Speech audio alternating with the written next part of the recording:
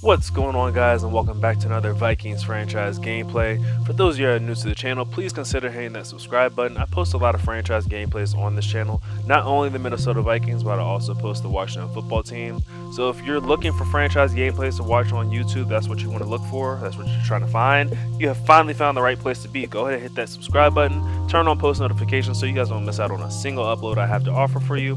Without further ado, let's get into this Week 7 matchup as our Vikings are gearing up, getting ready to take on the 2-3 Packers, who have had a bit of a struggle to the start of their season. But before we get into the game right there, we actually have some GMing to do.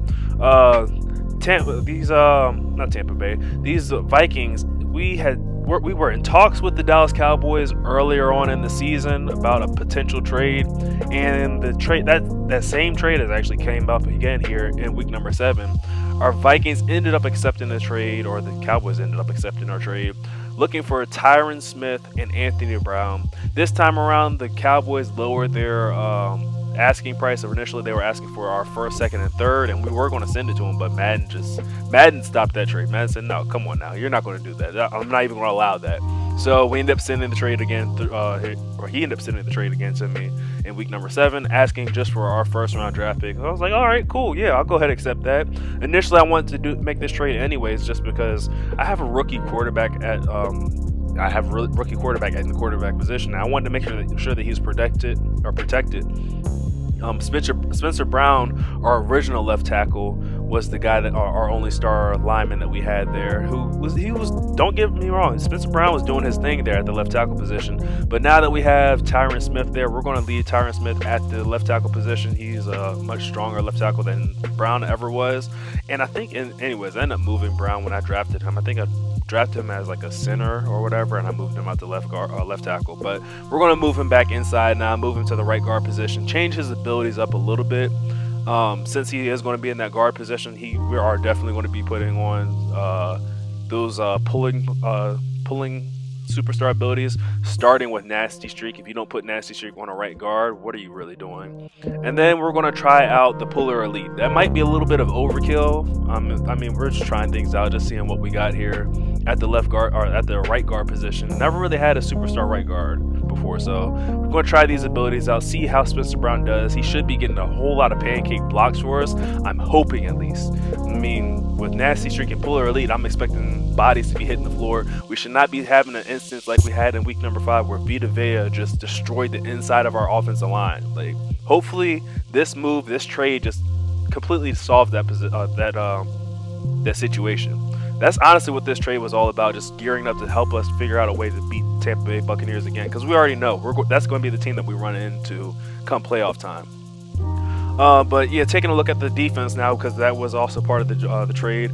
We ended up making the trade for Anthony Brown, who's not the best corner at all. As you see, he's only a 79 overall. Definitely not going to start on the team at the cornerback position, but we are going to look at moving him to the free safety position because he does have 95 speed. And Anthony Harris, I love him dearly, but my guy is just a step too slow. I think he has like, what, 89 speed at Anthony Harris. I think we're going to take a look at him here. You see me make the move. Anthony Harris's speed, as I go over to his stats, oh, I actually blessed him. I gave him 3 extra speed. Anthony Brown only has 86 speed, and he's not really known as a hitter, but I cannot just dog my man like that. Anthony Harris, he has still come up and made plays for me. He may be slow, but he's straight up playmaker.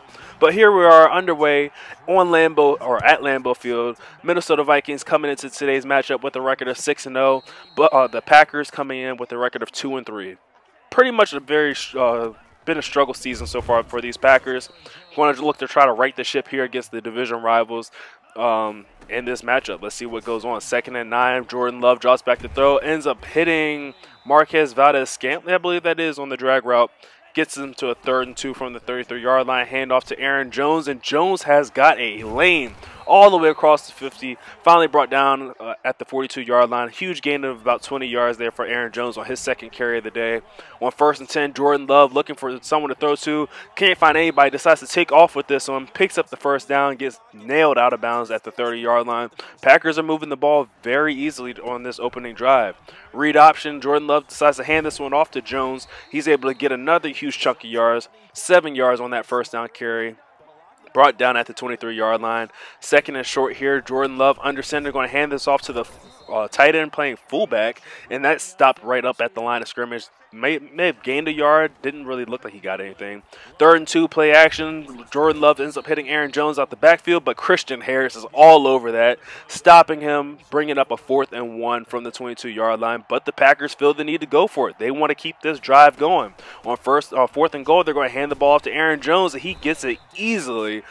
Out of all the plays, I was not expecting the inside zone there to Aaron Jones. It ends up picking up the first down to the 11-yard line. 1st and 10 here for the Green Bay Packers. They have a chance of picking up the first down, but I don't think they're worried about first down. They want touchdown, and that's exactly what they're going to get here on first down.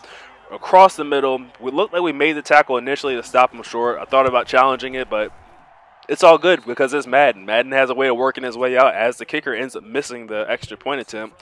And the Packers go up 6 points on their opening drive. So could have been worse. He could have made the kick, made it a 7-point lead. So Minnesota Vikings have a chance to take the lead here on their opening drive answer. McNeil back in the shotgun formation, going to flip the play, hand the ball off to Dalvin Cook to see if we can get something going in the running game. But Jair Alexander has something other to say about that, stopping us for a loss of 3 yards there. Now 2nd and 13, McNeil back to throw, looking, ends up finding Adam Thielen across the middle, who makes a beautiful diving catch down to the 41-yard line. 1st and 10, jet sweep here with Justin Jefferson. See if he's able to turn the corner and pick up a block, and he's just unable to do any of that. This Packers defense is actually pretty quick. Jefferson only able to pick up 2 yards on that jet sweep pass there. 2nd and 11, looking to make a play with McNeil, and that one is going to be intercepted by Darnell Savage. Bit of a force there by Bradley McNeil.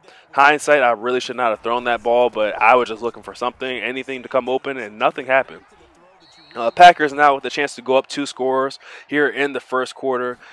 Start things off with a handoff to Aaron Jones and come back again on 2nd down. It worked so well the first time. Why not go back to Aaron Jones? Picks up the first down. Now at the 40-yard line, play action to – who is that? I don't know what receiver that is, but he ends up making the catch down to the 30-yard line. Jordan Love on the play action rolls out to his right. Just a complete overthrow on his for his tight end, Steinberger. That's his name. Come back on 2nd and 10, try to run the read option, and Eric Kendricks puts a quick stop to that. First quarter has finally come to the end now, starting the second quarter with the 3rd and 13. Handoff to Aaron Jones, and he has a lane, and Aaron Jones is just running like a man on a mission right now. Needed 13, picked up 14 as he fought through the tackle there. Anthony Harris, I believe. 1st and 10 from outside the red zone. Jordan Love ends up looking for Aaron Jones again. Why not? He's been the workhorse for these first 2 drives for the Packers. Just unable to make the catch there on first down. But the run game has been working lovely for Aaron Jones. Gains 3 yards there on 2nd down. Now 3rd and 7 from the 16-yard line. Jordan Love looking to pass this ball to Steinberger. And that ball is knocked away. And the Packers are going to have to settle for a field goal. But just like on the extra point kick, the kicker just misses this one from the 23-yard line. The Vikings take over. 1st and 10, under center. McNeil's going to hand this ball off to Dalvin Cook. Dalvin Cook is in the open field, swerving Packers defenders left and right, and Dalvin Cook is off and running. Nobody's going to catch him into the end zone. What is that, 77 yards? Dalvin Cook has the first Vikings touchdown of the day. Big play right there. Dalvin Cook, if you don't know it already, it's human joystick. You get this man Dalvin Cook in the open field, it's game over. I'm just going to swerve you left and right until I find the lane, and I'm gone. Dalvin Cook also has 94 speed now. My guy's a complete animal. Setting up the screen here to Aaron Jones here on first down. Aaron Jones is able to pick up a gain of about 13 yards up to the 38-yard line. Jordan Love hands the ball right back off to Aaron Jones, and Aaron Jones continues to work hard for this Packers offense, gaining 6 yards on first down. Aaron Jones is on his way to have an amazing day. Eventually, we're going to have to stop him, and when we try to focus and key in on stopping him, Marquez Valdez-Scantling beats us in the passing game. Beautiful corner route there. Beautiful throw there by Jordan Love. And, of course, he's going to try to dance on us into the end zone. This is a division game. Packers are also going to try rubbing in a little bit more and go for 2 here to kind of make up for those 2 missed field goal opportunities. Hand the ball off to Aaron Jones, who just completely runs through Anthony Harris, extends the ball across the line and gets into the end zone. So Packers now extend the lead up to even 14 or 7 points, I should say. We got to figure out a way to stop Aaron Jones, man. point blank and simple. He's the guy. He's the one that's really hurting us. Dalvin Cook hurt the Packers on the last drive. Let's see if we can get him going again. First down doesn't really go anywhere. Packers were able to swarm Dalvin Cook. Second down, very resemblance of first down, only gaining 2 yards there. 3rd and 5 here from the 35-yard line. We're going right back to Dalvin Cook, and this time he's able to fight through the tackle, picks up 6 yards on the 5 yards that we needed, and keeps the sticks moving for the Vikings.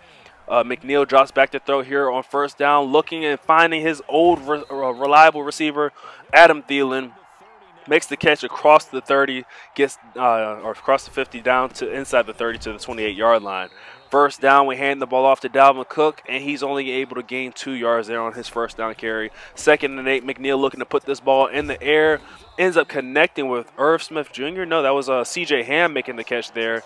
Gains a decent amount of yards. Now another a 3rd and short. Dalvin Cook gets the carry, makes a beautiful juke move, and just barely picked up enough of the yardage needed there on 3rd down to keep the sticks moving for these Minnesota Vikings. 2nd and 7 here from the 15-yard line. McNeil back in the shotgun formation, dropping back to throw, looking, finding Irv Smith Jr. across the 10-yard line, fights his way all the way down to the 1-yard line. Vikings are inside the 5, hand the ball off to Dalvin Cook, and he's in there, easily swerves his way into the end zone for his 2nd touchdown of the day. Minnesota Vikings answer the touchdown put up on the board by the Packers. Now the important extra point, and oh gosh, Packers are starting to rub off on us as our kicker ends up missing the point to tie this game up. And now instead of having a tie game with 1 minute left in the 2nd quarter, Packers have a 1-point lead, looking to extend this lead even more. First down, Jordan Love drops back to throw, ends up finding Valdez Scantling underneath, who takes a shot from Eric Kendricks. Ball's on the ground. Daniil Hunter recovers, and he's off and running. Tried to swerve Jordan Love, ends up getting tackled inside the 5-yard line. Beautiful position here for our Vikings offense to start off from 1st and goal at the 4-yard line. Handoff to Dalvin Cook, and just like last time, oh no, not just like last time, Dalvin Cook is stopped this time, unable to swerve into the end zone, only gaining 1 yard. 30 seconds left here in the 2nd quarter. Another handoff to Dalvin Cook. Beautiful juke move there at the 2, and gets into the end zone for his 3rd rushing touchdown of the day.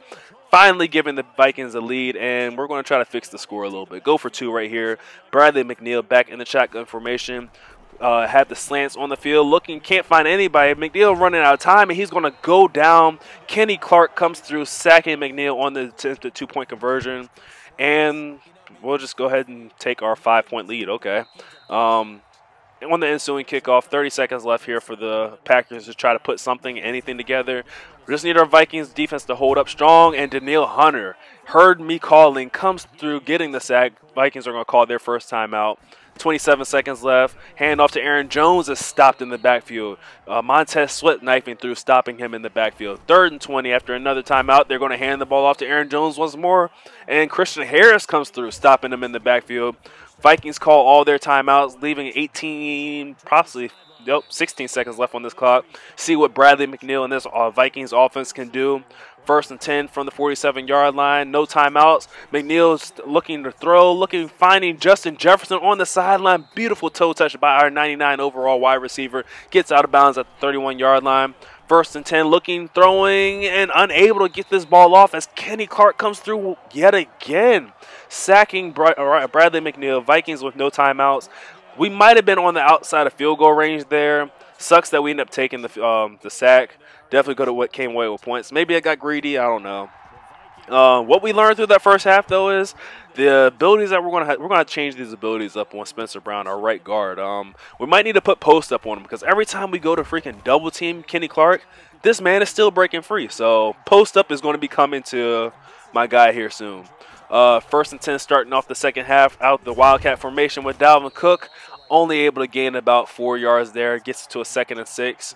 2nd and 6 handoff again to Dalvin Cook. He's able to run into the back of Irv Smith Jr. and ends up finding a lane as he breaks free. And Dalvin Cook is in open field, off and running. Darnell Savage giving chase. And, oh, no, we're not scoring just yet. You remember when you danced into the end zone on me? Here you go. Hold that. Dalvin Cook breaks free, dances his way into the end zone for his 4th rushing touchdown of the game. We're only in the 3rd quarter, and Dalvin Cook is having himself quite the day so far. I think he's approaching that 200-yard mark here. If he's not over it already, he's damn near close. Jordan Love here on the read option takes a shot from Christian Harris. Should have been a fumble, as that was a beautifully timed hit stick, losing 2 yards there on first down. Packers are going to call hurry-up offense here from the 23-yard line. Jordan Love play action, fakes to Aaron Jones, looking to throw this ball deep, under pressure, gets this ball off in triple coverage, and how is that not intercepted? Like, somebody's got to come up with that. Madden ended up swerving me out the way, but that's got to be an interception. Anyways, 3rd and 12. Christian Harris comes through again, meeting Jordan Love in the backfield, bringing him down for a huge loss on the play. And on the Packers' first possession of the second half, they're forced to punt this ball back to the Vikings, who already have a 12-point lead. Looking to extend it now of TJ Green. Look at the beautiful start position here. TJ Green on the nice little return. 1st and 10 right back to Dalvin Cook. And shout out to the Madden EA Sports guys with the general stability updates. I don't know why my guy's legs just disappeared. Dalvin Cook was literally running on his knees. 3rd and 12 here from the 39-yard line. McNeil back to throw, looking, finding Adam Thielen, but unable to pick up the first down, just 3 yards short. I contemplated going for it here. I mean, league rules, I could have gone for it. But I was like, nah, I'll just go ahead and put this ball away. Hindsight, if I would have known that punt was going to be that bad, probably would have gone for it. But it's all good. Vikings have a 12-point lead here halfway through the 3rd quarter. Jordan Love is on the run, getting pressure from Danielle Hunter, gets that ball away. Receiver makes the catch, but unable to get 2 feet down in bounds.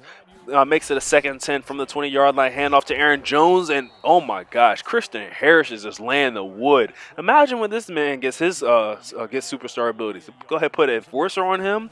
The hit 6 that he's performing in this game right now, he's guaranteed to drop, cause a couple fumbles here. Beautiful throw there to Valdez-Scantling on 3rd and 9 by Jordan Love. Picks up the first down to the 35-yard line. 1st and 10 from the 35. Jordan Love rolling out to his right again, getting chased by Danielle Hunter, gets away from it and slides down at the 43-yard line after picking up 8 yards there on first down. Approaching midfield, Jordan Love under pressure once more, ends up connecting to his receiver Lazard, gets up to the 47-yard line, picking up the first down for the Packers. Handoff to Aaron Jones, and Eric Kendricks is getting in on the hit stick party, knocking him down after gaining 1 yard to the 49-yard line. 2nd and 9, hurry-up offense here by the Packers. Jordan Love is still back in the shotgun formation, looking to throw, connecting with his tight end Steinberger. Picks up the first, or no, doesn't pick up the first down, just gets across midfield. On 3rd and 3, ends up hitting Aaron Jones on the beautiful little angle route, picks up the first down to the 31-yard line. Packers are slowly starting to chip away at this, but the thing is, this drive is taking up a lot of time right now. Already approaching the 30-second mark here in the 3rd quarter, and they're not even in the red zone yet. There's still a whole nother quarter, but the way that our Vikings offense is moving, if they don't score quickly, they're not going to have time to come back in this one. 2nd and 11, Valdez-Scantling making the catch, gets inside the red zone, brought down at the 16-yard line with 5 seconds left in the 3rd quarter, still calling hurry-up offense. Are they going to get this play off? And they are. It's a handoff to the running back, but he gets stopped right at the line of scrimmage, basically goes nowhere. Starting the 4th quarter here at the 16-yard line, Aaron Jones gets the carry, and he's brought down at the 13-yard line. Like I said before, the Packers are going to need to get in this end zone quick because their defense still needs to come up with a stop here. 3rd and 7, Jordan Love play action to Aaron Jones and ends up hitting his tight end on a nice little play action corner route there. 4th and 1 from the 8-yard line. Got to anticipate that it's going off to Aaron Jones. We end up pinching the defensive lineman to stop the halfback dive, and doesn't matter anyways. He ends up breaking this outside, and Christian Harris makes the tackle, but not before he picks up the first down. 1st and goal from the 4. Packers running hurry-up offense here. Jordan Love under center, drops back to throw, looking for his tight end Steinberger, gets intercepted by Brian Cole, though. Vikings take over at the 4-yard line with the ball. This is not a good look here for the Packers. They're going to need their defense to come through big here. 1st and 10, we hand the ball off to Dalvin Cook. Gets us a little bit of breathing room. Moves this ball out to the 9-yard line. 2nd and 5, right back to Dalvin Cook, who's able to dance around in the hole. Maybe a little bit too much. Maybe if we might have been able to take that one to the house if we stayed outside, but we still end up picking up the first down. The key to this drive right now is just chew up as much time as possible, and just go ahead and just end this game, because at this point the Packers need 2 scores. As long as we take this clock out of commission with 4 minutes left, we're good. As long as it didn't even matter if we score. We could put up a field goal or we could put up 7 points and just put it out the way. Just the thing I want to take is the clock. 3rd and 4 in danger of getting off the field early. Bradley McNeil makes a nice little throw, threading the needle there to Irv Smith Jr. to the 28-yard line, keeping this drive alive. Right back to Dalvin Cook on 1st down, who had a lane, just got caught from behind. Brought down at the 37-yard line. Alexander Madison in there to give him a little bit of a break. McNeil drops back to throw, ends up finding Adam Thielen once more, who makes another beautiful diving catch there across the 50 to the 49-yard line. 1st and 10, McNeil drops back to throw once more, ends up connecting with Irv Smith Jr., who makes the catch. Stay in bounds, Irv. And he does. Brought down at the 42-yard line. Vikings hand the ball off to Dalvin Cook once more here on 2nd and 3, and Dalvin's open field all the way down to the 14-yard line. What is that? 213 yards on the day for Dalvin Cook. Had himself a day with 4 touchdowns. The only person who's struggling a little bit is Bradley McNeil. I'd like to get him a touchdown. We try to get him a touchdown right here, looking for Justin Jefferson. That ball is just severely overthrown there in the red zone by Bradley McNeil. And we throw an interception, but it's all good. We did exactly what I said. I mean, we took a lot of time off the clock, and with the way that the Packers have been moving this ball, they're not built to score quickly, over the quick score, 1-play touchdowns. This isn't the kind of offense. This is what this offense is built for. 2nd and 12, intercepted by Eric Kendricks, but the flag's on the play. We already know what it is. It's going to be defensive pass interference on Anthony Harris. I disagree with it. I feel like that was a perfectly timed hit stick that popped the ball free, but Madden is Madden, and they say, no, you got there a little bit early. Giving the ball right back to the Packers. Now 1st and 10 here from the 46-yard line. Under a minute left. Packers are still running hurry-up offense. Jordan Love drops back to throw, and he's going down. Jonathan Allen coming through, sacking him pretty much at the line of scrimmage. I think he lost 2 yards there. 2nd and 12 here from the 44-yard line after the sack. Jordan Love in the pocket, and he's going down once more. Jonathan Allen, and it looked like Anthony Barr combining on the sack there. Unfortunately, Danielle Hunter was hurt on the previous play. Yeah, we'll go ahead and keep him out. This game is over. Danielle Hunter's been getting injured a lot in this CFM this year. I'm not sure if this is like the telltale sign that I might need to start thinking about getting rid of him soon, but yeah, not looking good. Not looking good here on 4th and 14 as Jordan Love makes the completion underneath, but ends up getting stopped well short of the 1st down marker. Vikings take over. Just going to run a couple plays here and pretty much end the game. So, huge day on the ground for Dalvin Cook. Ended up leading the way for us. Bradley McNeil struggled a bit throwing those 2 interceptions. The last one was for sure my fault. Justin Jefferson didn't really have himself a good day because, I mean, Bradley McNeil didn't. But nevertheless, Vikings ended up getting the win, moving on to 7-0 on the season. Vikings will drop down to 2-4 on the year. Leave a like on the video if you guys enjoyed. Make sure you subscribe so you don't miss out on any more of our franchise gameplays that we have to offer on this channel. And I'll catch you guys in the next one. Later. Whether it was an adjustment, whether it was just more focus on what they planned to do going in, whether they just played better, whatever it was, it all came together in the second half, and no points were allowed. That's a great way to close them out.